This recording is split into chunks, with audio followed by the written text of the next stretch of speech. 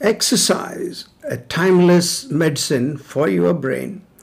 Did you know that your physical workout exercises do not just improve your muscles and the bones, but it also transforms your brain?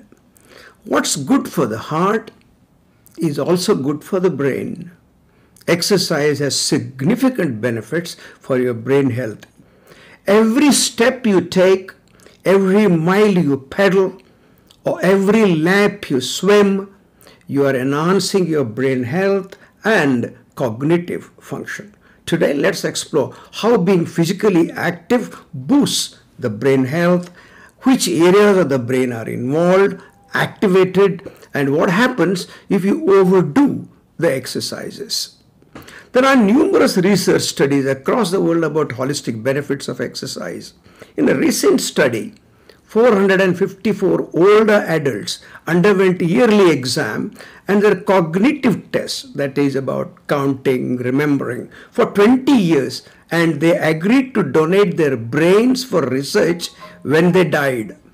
The participants were given accelerometers which tracked their movement and physical activity. Result: those who moved more scored better on memory and thinking tests, and higher physical activity were associated with 31% lower risk of dementia and even Alzheimer's disease, the research reported. And if you are consistent, you may look much younger than your age.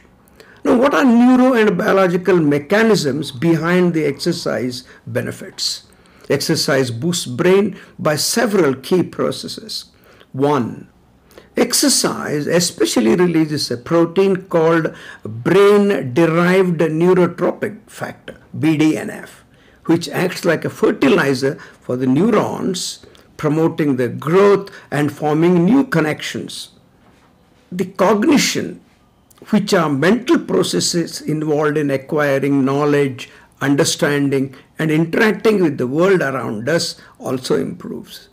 And cognition also encompasses the ways we think, the ways we learn, remember, and make decisions of important things in life. Number 2, particularly in the area of the brain called hippocampus, exercise stimulates the birth of new neurons, new connections, and also helps improve the memory function. This is called neurogenesis, new neurons being produced in the brain. Exercising can increase the thickness of your cerebral cortex and improve the integrity of your white matter. Exercise also promotes neuroplasticity, a recent hit word in medical world, which is the brain's ability to form new neural connections. In other words, your ability to learn throughout your lifetime, including the old age. Number 3, improved vascular health, the health of your arteries and veins in the brain. Exercise enhances brain blood flow and also helps in formation of new blood vessels in the brain called angiogenesis, which delivers naturally more oxygen, more nutrients to the brain tissue. Number 4, reduced inflammation. Exercises reduce inflammation by regular physical activity because they lower neuroinflammatory markers. Number 5, mood regulation. Very important. Exercise helps reduce mild to moderate depression, anxiety, particularly through increased serotonin, dopamine, and endorphin release.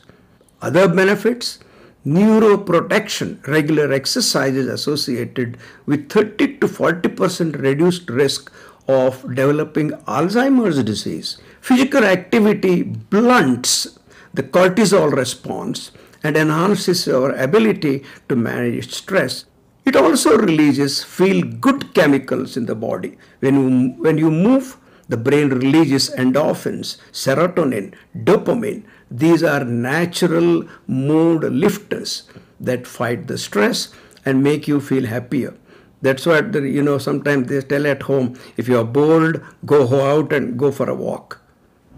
Then number 6, growth of brain cells, as I said, neurogenesis. Exercise, especially aerobic, like brisk walk, running, cycling, stimulates part of the brain called hippocampus, which we just said, which is crucial for memory and learning. It actually helps grow the new brain cells. Number 7, the exercises improves focus and coordination. The area called prefrontal cortex, which handles decision making, attention, and also another area called cerebellum that controls the balance, the coordination, also become more active by exercise. That's why you often think more clearly after a workout. Then number 8, better blood flow to the brain. Physical activity increases blood flow to the brain, delivering more oxygen and nutrients. This keeps your brain cells healthy and may lower the risk of even disease like Alzheimer's. What is the duration and frequency of exercises you do? Aim for 150 minutes per week of a moderate exercise or 75 minutes of vigorous activity. Spread them across 3 to 4 days a week. Some examples include, as you know, brisk walking for 30 minutes or so, cycling, dancing, hiking, running, and even jogging also helps. Higher intensity aerobic activities like jump rope, playing tennis, basketball are worth your time for the brain. Every physical activity counts. Prolonged sitting, is called smoking. And for those who don't have time to exercise, you can do gardening. Here, varied movements of the body engage multiple muscle groups and brain regions. What about household chores? Vacuuming, mopping, floor cleaning? Yes, when done briskly for 30 minutes per day, they achieve good aerobic benefits.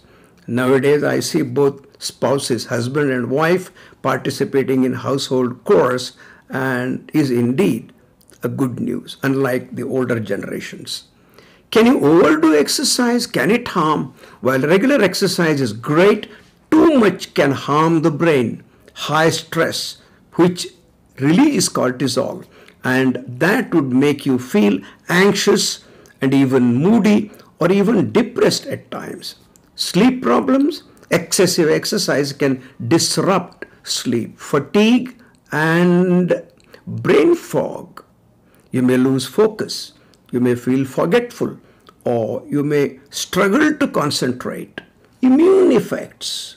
Chronic overtraining can weaken immune system, making you more likely to get sick. So overexercise is no good due to all these reasons. The evidence is compelling. Exercise is not just medicine for the body, but powerful therapy for the brain. Of course, like any good thing, balance is the key. Listen to your body, rest when needed, and enjoy the mental benefits of moving every day. Take care. Bye.